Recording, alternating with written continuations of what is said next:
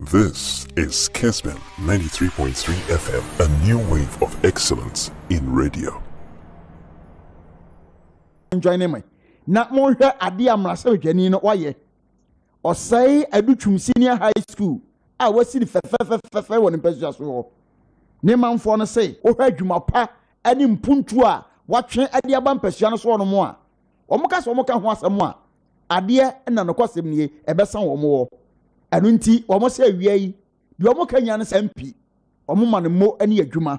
Na yankwa no yankwatie nananom ansem a na wo mu himo mo de ye na seda no mo de ma onmunyamfo Dr. Osei Adutwum mumientie bimra ye ba ye beto aso ama mo ye ni IMP oba ye no ma bebre no ayaba bosomotwe opese wonya engineers wonya kura no won fra ba mu no oto wonya engineers be se be ahasa district yanom enipa bebre wo ko tech ko legon wo ko humatia edoso na sankra na ko no ade botom ska wa mo scholarship enu nachi oba ya ukwasawi a school kase a wode ekọ ho nti efa development pa dia papa ni dia Ghana memu ha na nya bosomotwenko Ghana memu ha dia ye nyina oto ne nsa ba bia nti wakọ ni pa dia ye hu senya obi ana ebepa na asem but obi a woni bia dia o Ghana dia unse papa no obo dwuma papa anti wei ayasampa wei ayasamde na wei ayamrasa dwani ogina odema adese a wowo aye bosontwe abato mpasua so ne yehim aseda piese de manu no enipa yekohwe no ne yesa tie no no aye jache hene nana bafo kwaku amoaten nana bafo wiei ye mo ha ye da sesusu ahu se mrasa dwani wo ya de papa kofi mamma muram kakra bi na ene nsema ya hwie gu hono no genti o kakra bi ne yenkoye nim agwazi video ya wi ni sisi e ai sa papa no me wo no ho asem eka mrasa bedwani yes Dr.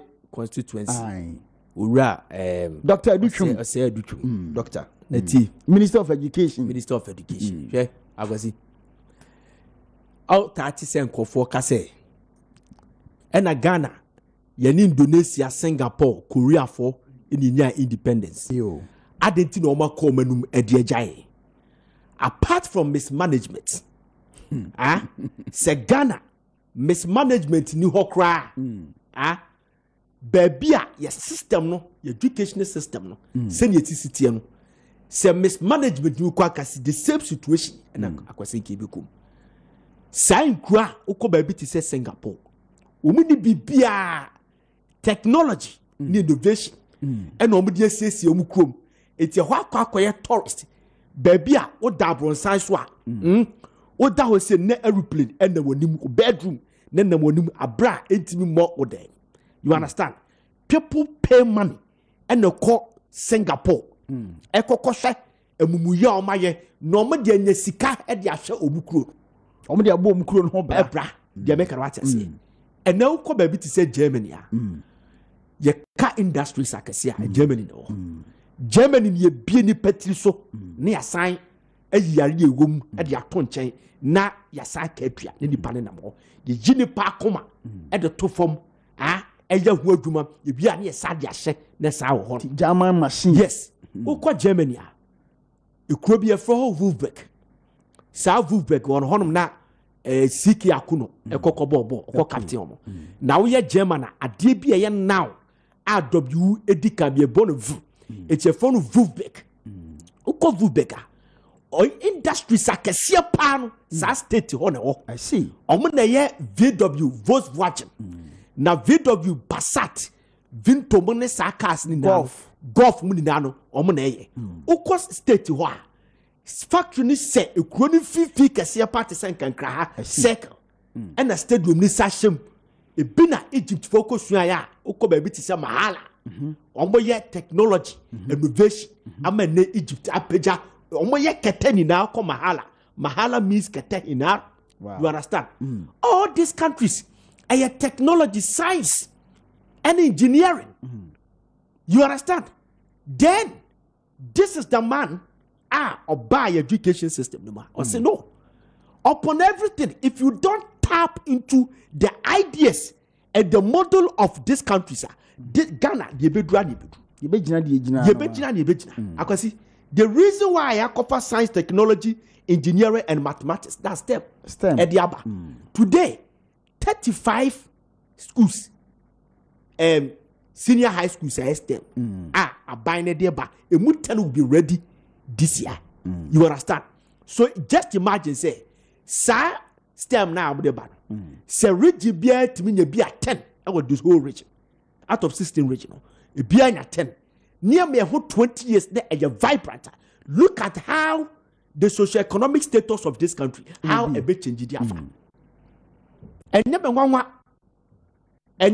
say papa no say no ni bre. No one be ni bre even within the MPP and conform bre no because omo person to frank adema new patriotic party. Me wo fact pass. Omo person to frank adema new patriotic party. E mu three they have penned this man to become his running mate. Their running mate. Wow. Dr. Duchu. So on a natural day or US no. Yes. Teacher ni. Dr. Duchu. Na be person me can say me ba me nka. You understand? Na onu say onwa sa wo school when yes, so school and school. And no odi aye corporation ye fe ne say. Oni aban aye conjunction and wa hand over their ma aban. Onwa san so wo school sa wo US. Right. You understand? Or a school or running secondary school US. Wow. And baba be Ghana. It's free senior high school no buy. We say na better the private schools no. So what aban kan say? Sanity obi a wo private school ufi say a school free senior high school no e baba affect you bia no. And ne aban fa ba aban na aban fa ne santos ne run it together so that you can also get your benefit. Or no, an ordinary example say, okay, me a minister.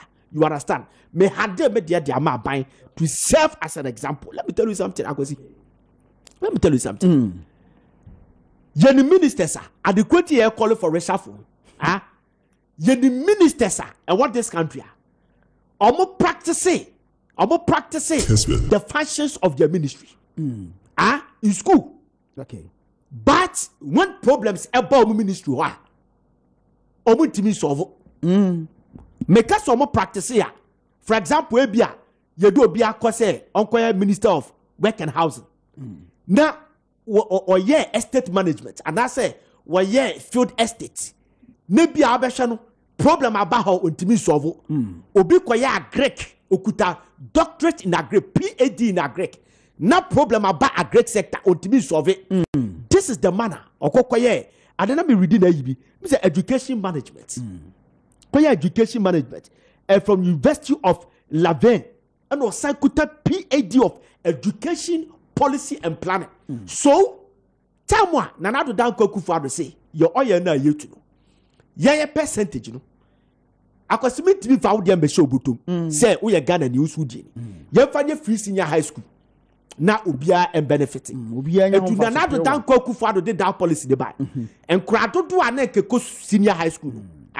There be a sizable number no and then a bed dorsal. Okay. It's oma overwhelming the facilities say this country. You understand? Then you get such a minister at that time. No, your deputy minister say, you be a double track. Let me tell you something. When you're planning, education planning and policy, and to such a man, so what now? Nesan kulana de baby antna. Your barrel shuffle your back home. This is kind of ideas that we need in this country. We have seen ministers, they don't have antidote, a panacea for their problems or more encounter or ministry. Despite say, almost should be bimpo at their home. You understand? That's why almost should be their phone. Right. So I'm telling you, sir, this man Adutwum, and now one send a one be a libre. Me because I'm maybe about breaking news, me channel somewhere, and I don't know. Yeah. But I'm telling people and Ghanaians the fact and no matter what's up, Papa, make us maybe Asante Regional Minister, current minister, Rasa Mono Semensa. No one fear wa homaso. Okay. No one beat Papa with promise. Wow. We need to go say, hey, from ball. Papa, we secret in America show no. What's a Papa? The beating no. Your friend Adutwum. I'm saying honorable. Adutwum no. was hey upon some between nimdie kuta brante no busa say bensa wo baka chiro was nimdie pa kuta no me kwa me to na me yam hihye. Okay, you understand? These are kind of people that we need. Ye carry shuffle what is obi abo leader.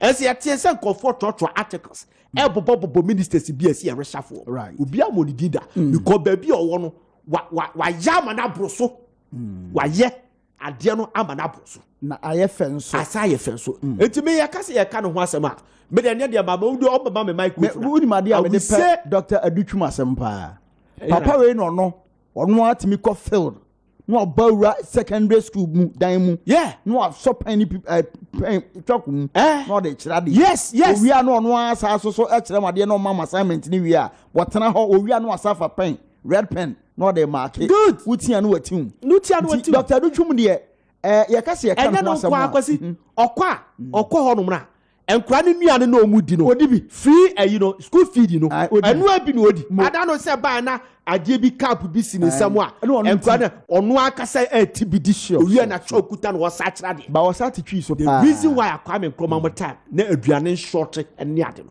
the ministers no mo confused so you be able to feel what is in the ground. Ono nko ne minister of Ghana ha no motimi ko field so ko ye adwu. Yes, you feel what is on the ground. Abusia yakase ye di adwene da chi a ye be hwere eye asuo fra ha na bra be ma ye kwan ye